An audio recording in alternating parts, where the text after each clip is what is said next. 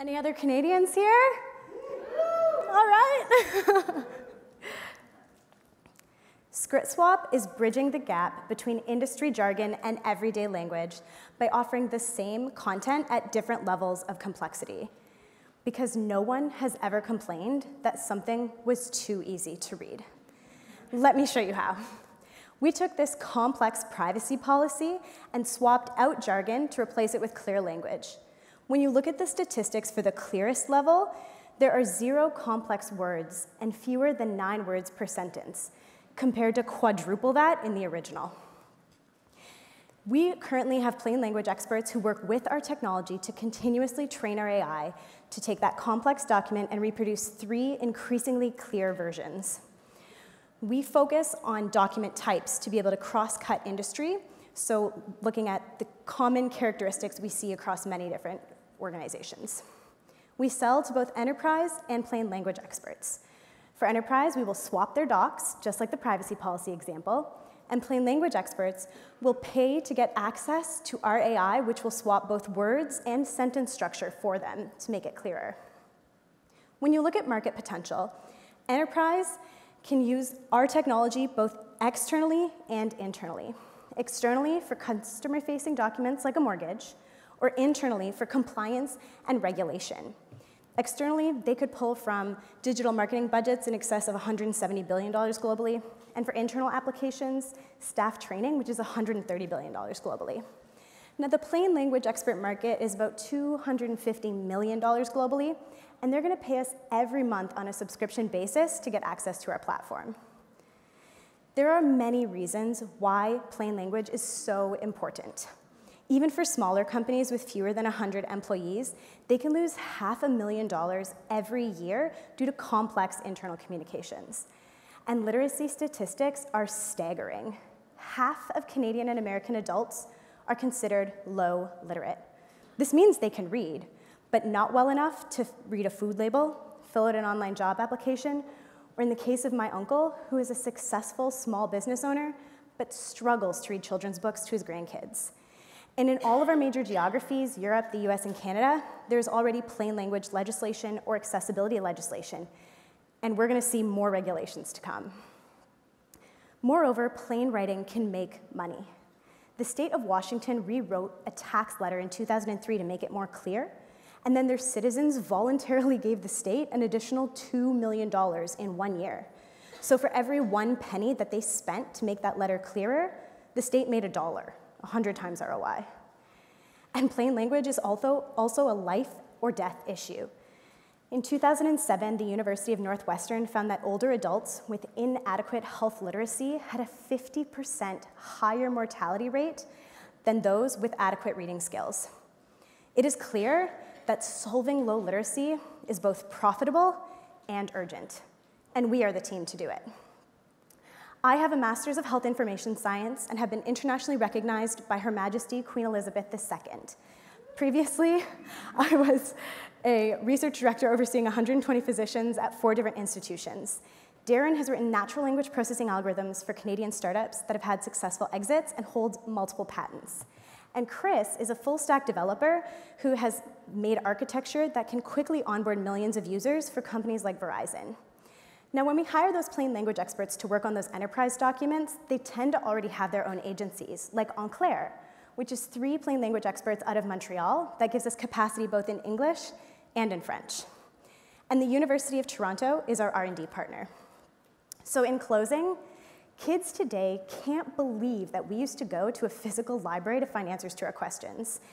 And kids tomorrow won't believe that answers online used to only be available at 1 level of complexity. Skritswap is making information accessible for anyone and bridging the gap between industry jargon and everyday language. Our overall market is in excess of $480 billion. Revenue from all sources is up 6 times compared to last fiscal, and we are now Silicon Valley venture capital backed by Adam Draper. We are the team with the experience, the expertise, and the mission-driven passion to make any information available at any reading level. Join us.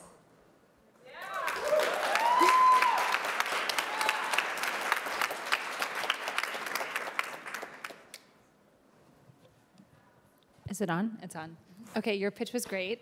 Thank I you. also saw the time, you got the timing on great too, that was wonderful. Just a question on the AI. So is it required that a human goes back and reviews the translation after it happens? And can you give us a sense of how autonomous you think this will be, and if it's going to continue to gain in autonomy or stay at the same level it is now? For sure. Well, fortunately, being so early stage, it's only going to get better and better. So right now, it's even saying 10% automatic would be very generous. So it's definitely that back and forth between the machine and the humans right now as they're doing the swaps. And then the next phase is going to be moving to where it's just the human going back and checking it. And because of the way that we're going to allow plain language experts to buy the platform and just work on it with their general agency work that they're doing anyway, we're actually going to build that AI much faster. So this is a recent direction we're taking, and we're already seeing a lot more growth.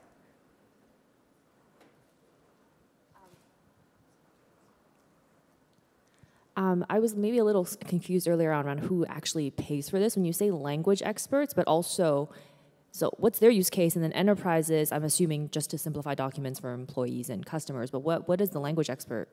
So plain language experts, there are 300 in our CRM right now that I'm contacting. And what they do is those enterprises are already hiring those plain language experts who generally work in small agencies of anywhere from 1 to 5 people. And so right now, and I've started talking to them and asking them about their workflows, I'm like, they often work with a lot of the same industries, so banking and insurance over and over again. And if they get a banking doc, swap it down to be more clear, then do 3 insurance documents, and then do another banking document. When I asked them, how do you manage all that if you're doing probably pretty similar language, they said, oh, just all in my head. So what we do is we offer them a library with X number, say 1,000 of their most recent swaps. So they can see what, say it's APR, annuity, things like that they're swapping and what they've changed it to if they want to go back and use it, which is still editable. And then they'll also be able to favorite some of them, and that's their personalized version of auto-swapping. So not only do they get access to the overall AI, but they also get their customized version, which is really important for them to improve their profit margins. Are you seeing more traction in certain areas like healthcare contracts, taxation documents, or insurance? Being Canadian, healthcare is really tricky, actually, unfortunately. So with the single payer, it's not really happening. Interest, yes, but actual money, no. So we are revenue generating already. Our first project was a financial literacy project. The second one that they have the legal contract to hopefully sign this week is another banking one, specifically for their online policy, privacy policy and terms of use. So insurance and banking has been a lot of inbound interest, wanting to use it for those customer relationships. And are you seeing any resistance from, let's say, the legal industry? Well, so conveniently, the 3 plain language experts we have hired are lawyers by training, so that helps. And what we say is the legal document you sign with your customers, keep it the way it is. Use this as an education tool, and it's all watermarked across to say, here, play with this, try it out, see if this makes more sense, and then they can refer back to the clauses. Hi, Christie, token male for this session. First of all, I just want to say that I'm actually very stunned that Americans are apparently more literate than Canadians. We lead 49 to 48%. USA, USA. But seriously, my question would be in the realm of go-to-market. So you have customers, you've got revenues. How are you getting those customers, and how are you going to grow quickly? For sure. So right now, our growing quickly is not really growing quickly, so it's pretty much all through my personal network. So people just inbound, they'll see me pitch and say, hey, we want to buy this. And that's great, because they're highly incentivized by it being inbound. So when we're doing our next seed raise this fall, then we would actually want to onboard legitimate sales individuals who can start to make that process repeatable. On the plain language side, by trying to present at those conferences and getting it out there so that plain language experts know, hey, you now have a tool to make your job easier. So that's the strategy at the moment. All right, thank you, Melissa. Thank you.